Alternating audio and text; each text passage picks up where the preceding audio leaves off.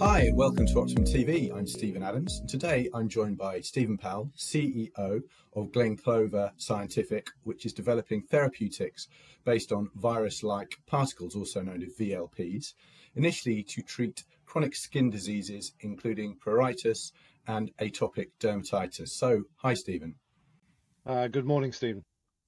Well, let's kick right off. Monoclonal antibodies are often considered the go-to way of treating autoimmune conditions, skin conditions such as pruritus and atopic dermatitis. Why are you taking a different route to tackling them with these VLP-based approaches? So monoclonal antibodies have been very successful as a class of drugs and are used in a whole range of different disease indications. However, there are some fundamental issues associated with them as a drug class. One of those is that the prescription cost is high. So over the course of a year, it could be as expensive as $100,000 per patient. Also, you need to dose with monoclonal antibodies on a regular basis every 6 to 8 weeks. And that often has to be under the supervision of a medical professional.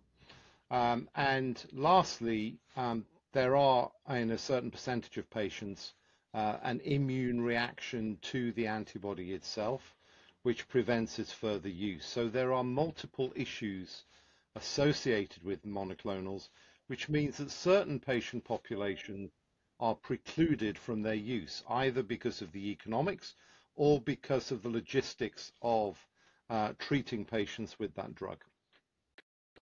Okay, let's talk about virus-like particles. There has been success in using VLPs in the past, most famously perhaps with MSD's Gardasil vaccine for the prevention of HPV-related cancers like cervical cancer. But I understand Glen Clova Scientific's approach is a little bit different. Indeed. So as you quite rightly state, virus-like particles, or VLPs, have been around for quite a considerable period of time. They have been most successful in prophylactic vaccines, where the virus-like particle shell is the primary component of an active component of the vaccine. The potential to use virus-like particles in other areas and in other ways has been explored quite extensively, but they've proven to be quite difficult to manufacture in a number of different guises. And what we want to do at Glen Clova Scientific is to present the antigen or the epitope that is going to invoke an immune response on the surface of the virus-like particle. So we decorate the virus-like particle with that antigen. And the challenge in doing that is finding a way to manufacture those decorated virus-like particles reproducibly and indeed cost effectively. And that has proven to be very difficult to do in the past, to get a even coating of the decorating agent over the surface of the virus-like particle, and to do that in a single step. And what we've been able to do at Glen Clova is to figure out how you can do it in a single cost-effective manufacturing step and produce a virus-like particle that carries an even coating of the antigen that is going to cause the immune response. So it's all around engineering the virus-like particle and manufacturing it efficiently and cost-effectively. Right. So your lead candidate, GCS001, is for the treatment of pruritus. For those who don't know, explain pruritus in terms of who it affects, how it affects them, how it's currently treated, and why you think GCS001 could be a better approach to treatment. So pruritus in its simplest form is severe itch. This affects something like 7 to 8% of the total adult population. However, as the population ages, then pruritus becomes more severe and more debilitating. And in elderly patients, so patients over 65 years of age, it can affect as many as 2/3 of that patient population, of that elderly patient population. And it is debilitating, and it seriously impacts on the quality of life. There is no specific registered drug for the treatment of chronic pruritus. And at the moment, patients receive treatment from creams, lotions, and in the most extreme cases, opioids, all of which collectively impact on the quality of life of patients. Antibodies could, in theory, be used, but for all of the reasons that I described previously, they tend not to be, because these patients are often remote, and also it's a very expensive treatment for a disease that impacts on quality of life. So what we are trying to do is to use virus-like particles to treat that indication by, in effect, delivering a therapeutic vaccine with one or two shots per year, which is achievable in that chronic elderly patient population.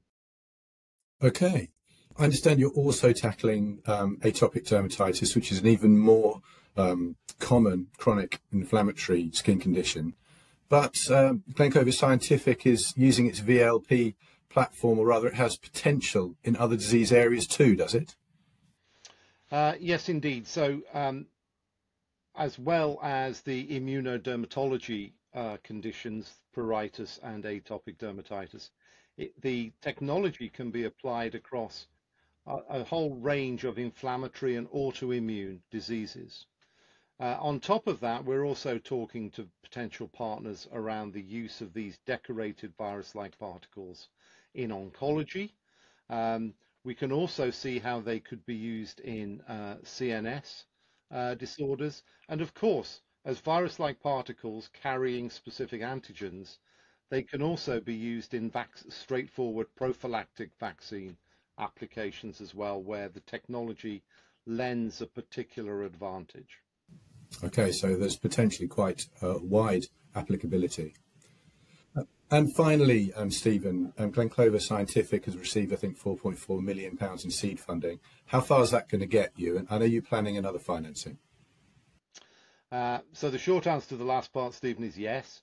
To the earlier part of your question, with the seed funding, the 4.4 million, what we've been able to do is to establish the company and the R&D team and the capabilities. We've built our R&D product pipeline in pruritus and atopic dermatitis. Our lead program is now heading through preclinical development, and the new funds that we hope to raise will take that lead program into a first-in-human study. In parallel, it will also take a similar program into animal health studies for the treatment of pruritus in canines.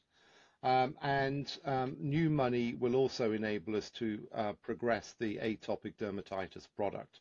So the next stage of financing will deliver first in human and first in species, in the case of canine applications, data from those clinical studies. Super. Steven Powell, CEO of Glen Clova Scientific. It's been fascinating talking to you. Thank you very much. Thank you, Stephen. Are you watching Optimum TV? In our bite-sized episodes, we talk to European life science leaders about the hottest trends, innovations and capital market developments in the sector. To subscribe, visit @OptimumComms on YouTube. You can also watch all available episodes on our website, optimumcomms.com.